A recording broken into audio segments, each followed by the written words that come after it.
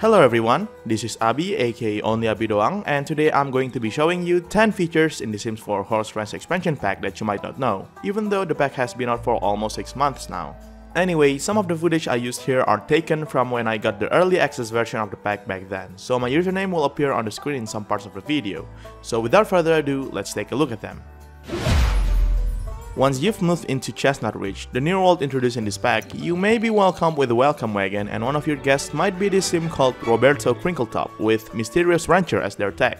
To meet him regularly, he can be found in the new Appaloosa district around the town's general store on Monday, Wednesday, and Friday. You may also be notified if you're around the area. Anyway, when he's around, you'll be able to sell him a bottle of nectars at a higher price. He'll then leave the area in the evening. You cannot even call him to visit since he's so mysterious. While talking to him, you might notice there's the option called Ask About Longevity, where he'll only tell you this instead. If you're good friends with him, the option will be renamed to Ask About Family Nectar Recipe. If you ask about it for the first time, he'll give you a bottle of Vitality Nectar. You can actually make one by using the nectar making station, but you need to reach level 5 of the skill and have a death flower. After receiving a bottle of nectar from him, if you try to ask him again later, he may either give you a death flower or a boring old spinach. Death flowers are pretty hard to obtain since you need to splice different types of plants to get one, so getting them this way can be pretty handy.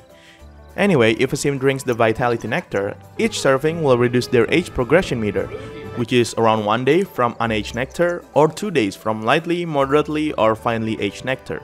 Additionally, if a ghost drinks this nectar, it'll also resurrect them back to life. Still talking about the new world, if you go to the Galloping Gulch district and go near this broken bridge area, there's this horse tombstone placed right near the bridge, and when you hover it, it says Unknown Horse.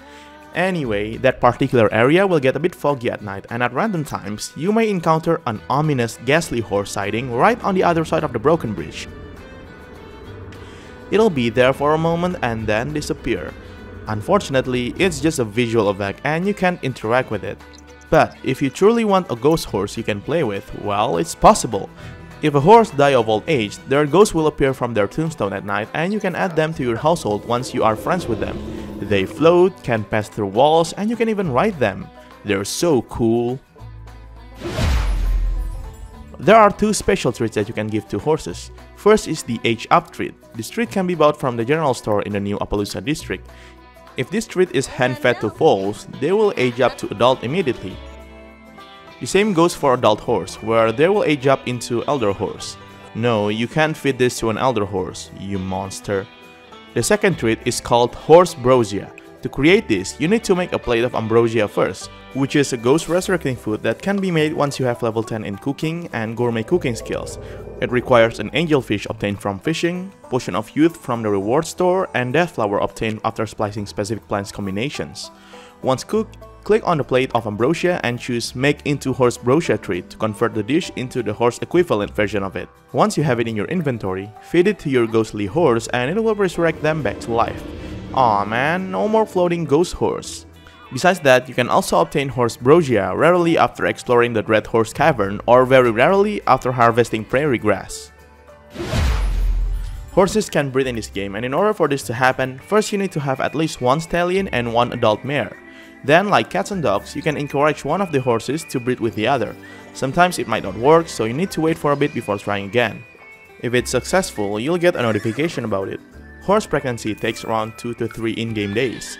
Foals that are born from breeding will always be born with one of these 3 unique traits, which are curious, playful, and hardy. These traits cannot be picked up from Create a Sim and won't take their trait slot, so it's like a bonus extra trait. Hardy horses can train for longer without getting fatigued, but their hunger need will decay faster. Curious horses are more curious about their surroundings, and perhaps a bit too curious sometimes. They will also more likely to try out the horse barrels and jumps on their own and learn the agility and jumping skill much faster. Playful horses like to play with toys so much so that their fun need decays faster, but their social need increases faster. Additionally, if you have a horse that has beaten all the horse competition, including the Ultimate Horse Championship, the adult horse will get this reward trait called Champion Horse. If a horse with this trait breeds, the foal will have the chance to be born with the Championship Gene bonus trait. Foals with this trait will gain skill faster and have much higher value if sold. Generally, foals cannot learn endurance, agility, and jumping skills, but they can start early and learn temperament skills. This skill is pretty crucial for foals since it'll unlock several types of interactions that cannot be performed to them at first, such as rubbing their neck, hugging, hand feeding, and the ability to eat hay. This skill can be increased by socializing and interacting with the foal frequently. Anyway, if they reach at least level 6 of the temperament skill before growing up into an adult horse, once they do grow up, the horse will gain this reward trait called well-mannered foal. This trait will give permanent boosted gain to all the horse's skills, including temperament, endurance, agility, and jumping skills. There are a bunch of cross-pack features introduced in Horse Ranch. First are the new occult nectar recipes. These recipes can appear if your sim reaches level 4 of the nectar making skill as one of these 3 occults.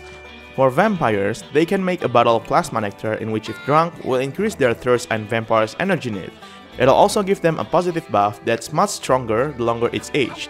If a normal sim drinks this nectar, they'll get nauseous and throw up. For spellcasters, they can make a bottle of Valeria nectar. Normal sims can drink this and they'll be happy like usual, but if a spellcaster drinks it, it'll also lower their spellcaster charge meter and have stronger effect the more the nectar ages. For werewolves, they can make a bottle of moon petal nectar. Like before, it can also be drunk by regular sims and make them happy, but if a werewolf drinks it, it'll lower their fury meter, which calms them down a bit. Besides that, horses can also interact with other pets such as cats, dogs, and animals from Cottage Living expansion pack, including cows, llamas, chickens, foxes, and rabbits. Cats and dogs can also interact with mini goats and sheep in a way. Additionally, if you hire a ranch hand, it'll also take care of the animals from Cottage Living as well. There are also some new milestones if you have Growing Together expansion pack. Oh, and you may think that if you have Seasons expansion pack, there wouldn't be any snow here in Chestnut Ridge, but turns out that it can actually snow in this world. Mini sheep and goats are the other new animals in this pack that can roam around, but unlike horses, they won't be added to your household. Think of them like the chickens and foxes in Cottage Living expansion pack. They can be bought from the general store, from the community board, through the phone, or by clicking on the feeder or horse bed. Then they'll be put into your inventory and you need to get them out. You need to take care of their needs so they won't run away. Anyway, if you're at least friends with them, you can have them help with your gardening.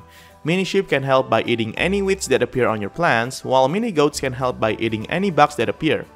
Besides that, they can also relieve your sim's negative emotions. Sims can hug mini sheep if they're feeling sad or scared to make the buff disappear faster.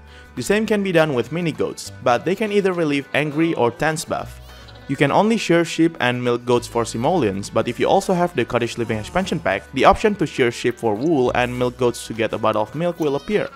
One more thing, mini goats and sheep can eat trash piles. So yeah, if you need a cute vacuum cleaner, there's that.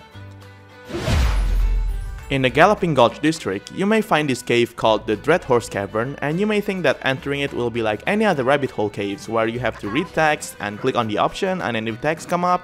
I mean, it's still like that unfortunately, don't get me wrong, but this time it's done in a pretty unique way.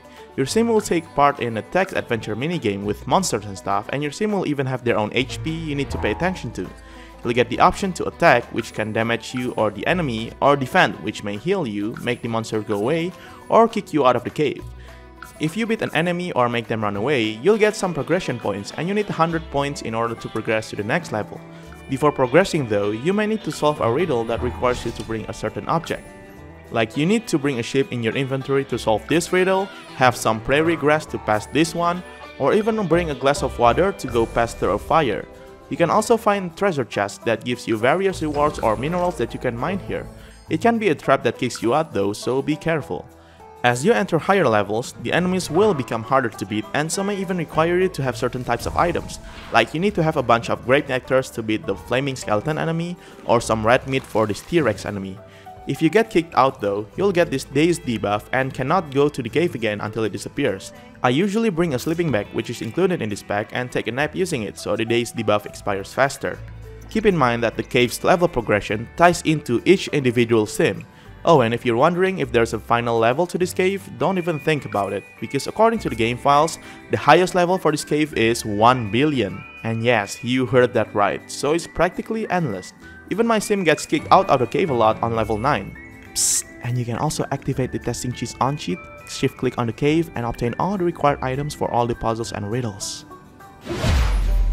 When exploring the new world, you may find this patch of wild grass that can be harvested if mature enough. You'll get prairie grass hay after harvesting it that can be fed to horse by hand or from the hay feeder, or you can also use it to make nectars. Horses, goats, and sheep can also graze on the wild grass patch directly. Once harvested, the patch of wild grass can't be harvested again and you need to wait for a while till it grows. If you want them to appear naturally in your home, you can equip the Wild Prairie Grass Lot Challenge if you want. Additionally, there is a chance that after harvesting from it, you'll get random valuable treasures and collectibles from it, especially if your sim has the Rancher trait. And what's great is that you can also buy this patch of grass in buy mode for just 5 simoleons, which means that you can basically exploit this. Just buy a lot of patches of grass on your lot, have a sim with the Rancher trait harvest all of them, and after all is harvested, instead of waiting for it to grow again, sell the old patches and put a new one. Don't worry, you'll gain more cash from this alone. Now repeat this process a bunch of times and you'll get rich very fast. I did this for several times and this is my final haul. You can get the chance to get all kinds of nectars with various age level, including the Vitality Nectar, which is very rare from grass. You can also get various qualities of horse manures for fertilizers, horse trees, collectibles such as plants, gems, metals, space rocks, frogs, and even my sim's trophies. If a sim keeps getting negative reaction when interacting with horses, there's a chance they will develop a fear of horse. At first, you'll get this warning from the notification, but if you still keep failing, you'll get the actual fear. With this fear in effect, that sim will not be able to interact with a horse again unless they overcome it. They will also be scared when encountering one and will immediately run away from them. To overcome this fear, your sim needs to discuss about their fears first with other sims. Once done, the fear won't disappear right away, but you can now interact with horses again. After that, you'll get this other one of wanting to have a friendly interaction with a horse successfully. And if you do so and succeed, you will finally overcome your fear of horses and it'll be removed completely from your trait panel. Before ending this video, I want to share some honorable mentions of other features from this pack. Horses cannot get onto stairs, but they can step onto a platform that's one step high, so if you place a lot of them together, you can technically make a stair for horses. There are 2 new TV channels from this pack, the Wild West channel and the Pony Up channel, which is like the kids version of the first channel. You can take pictures of your horse using your phone. There's one new swimmable area in Chestnut Ridge and it's located in the Galloping Gulch district near this gorgeous waterfall. You can place various wall decorations on these 2 ranch signs introduced in the pack. It also applies to both sides of the sign. You can turn on rescue horses from the neighborhood stories menu so unplayed households can automatically adopt horses. Finally, most of you might be wondering if unicorns are in this pack and the answer may disappoint you. Unicorns are sort of included, but not really. You see, when you're making a horse in Create a Horse, if you click on the horse's head, there's this category called horns and they can equip this horn. There's also a full version of it with much shorter horn.